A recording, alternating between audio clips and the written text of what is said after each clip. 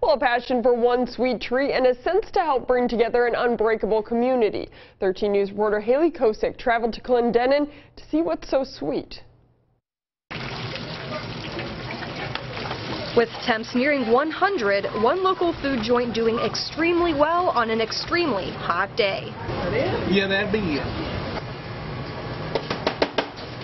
For the Evans, giving the word community a delicious meaning after the June 2016 flood through people's guilty pleasure, greasy food. We just opened one day in January. We didn't have a grand opening. We just turned on a light and started serving food, and everyone has been supportive, and we've been busy since, and we're here now.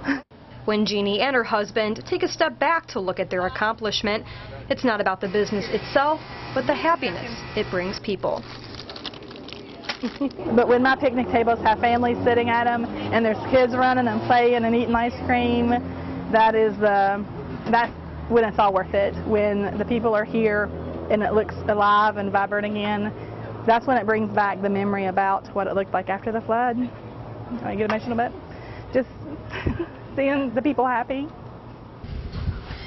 Everyone, if you was part of this town, suffered through the flood. Even if your home didn't get flooded, you knew people who did, and you know the locals, and it was just a sad time for everybody. So anything that brightens the future for people around here is welcomed. On a hot day like today, the happiness that a banana split brings conquers all. In Clendenin, West Virginia, Haley Kosick, 13 News, working for you.